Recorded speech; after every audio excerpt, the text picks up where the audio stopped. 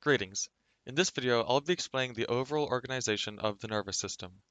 Let's get started. So, the nervous system. The nervous system covers and spreads throughout the whole body. So, the whole body, 100%. The nervous system covers it. The nervous system is made up of many subsystems or divisions. Divisions each have specific or varying functions and can be split into more specific, even small divisions of their own. Alright, onto the overall organization of the nervous system. Here I'll be explaining the divisions of the nervous system. So at the top we have the nervous system, of course, and that splits into the central nervous system and the peripheral nervous system. The central nervous system is located in the green to the left. You can see the brain and the spinal cord, while the blue in the right is the peripheral nervous system, and that covers pretty much the rest of the body. The central nervous system can be split into the brain and the spinal cord, and the brain contains the divisions the forebrain, the midbrain, and the hindbrain. On the other hand, the peripheral nervous system contains the somatic nervous system and the autonomic nervous system.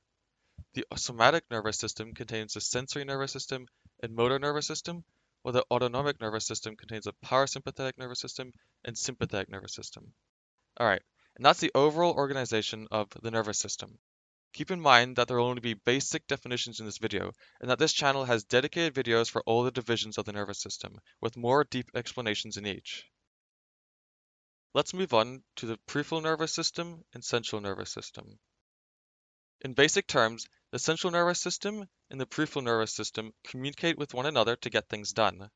The brain, which is in the central nervous system, communicates with the peripheral nervous system by sending messages down the spine to the peripheral nervous system, while the peripheral nervous system sends messages from itself to the spine and up to the brain so they can communicate.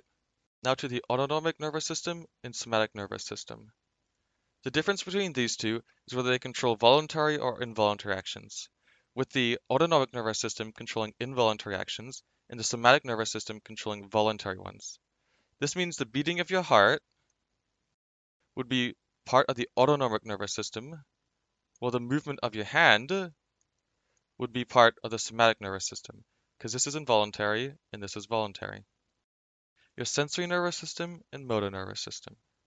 Your sensory nervous system is what retrieves senses from your sensory organs, like your eyes and your skin, and sends the gained information back to the brain, while your motor nervous system sends messages from your brain to your muscles, glands, and other internal organs, telling them what to do and how to perform certain actions. Finally, the parasympathetic nervous system and sympathetic nervous system. The sympathetic nervous system gets the body pumped up and ready, giving you energy, while the parasympathetic nervous system calms the body down and helps it relax. It's also worth mentioning that internal body functions, such as digestion, are also controlled by the parasympathetic nervous system. Well, this marks the end of this video. Thanks for watching. Please subscribe. This video is created by Simply Explained.